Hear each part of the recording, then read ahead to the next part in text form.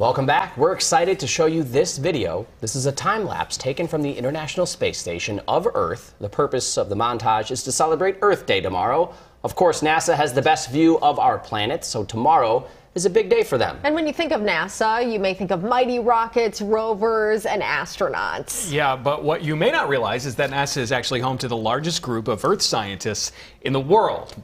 With more than 25 satellites in orbit, NASA tracks critical changes all over the globe, from air quality to extreme weather patterns. Here to celebrate our home planet this Earth Day is NASA scientist Dr. John Bolten. So the Earth, I like to say, is a system of systems. So we have the hydrologic cycle, the carbon cycle, and energy cycle, and they all work together. And we've been learning a lot of very interesting things about our world and how it all works together and our role in the world and what we're doing with that. So you are a water expert, and you touched on this, sort of the paradoxical nature of climate change driving both too much water and too little water. And we are experiencing this right now in Minnesota. We have record flooding going on in some cases, certainly the worst flood statewide in several decades, following a year later, the biggest drought in decades. So can you kind of talk about how climate change could be causing both? Yeah, so climate change, what we're seeing is an intensification of this water cycle. So dry areas are becoming drier, wet areas are becoming wetter.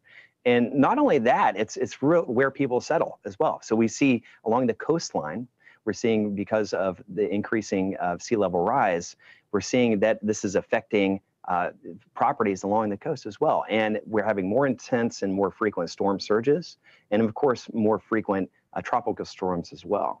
So what NASA is doing is we're working with decision makers and partners all over the world, really, and we're able to take a huge step back, from the vantage point of space, and take a big, long look and see what exactly is happening. And what we're seeing is that there are significant changes happening all over the planet. And what we're trying to do is help allow us to mitigate the disastrous impacts of these future changes. You mentioned communicating with communities and lawmakers and international and intergovernmental agencies. Can you talk a little bit more about that? What are you sharing with them?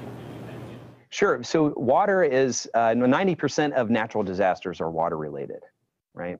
And so it's very, very important when we're looking through the context of hazards and natural hazards and ways for us to protect our populations and our people and our connections. So we work either through floods and drought protection. And another big part is we work in agriculture. And agriculture is a global business, right? So the amount of how frequent and what types of crops that we grow in the United States are relevant to crops grown all over the world. So we're able to assess and increase the types of crops and increase the yield and health of the food that we grow from integrating satellite observations.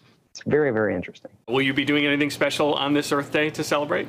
This Earth Day will be a very fun Earth Day for me. My daughter and I are planning a flower garden. I think I've been tasked with doing most of the digging, and she's going to do most of the planting, but it will still be very, very fun.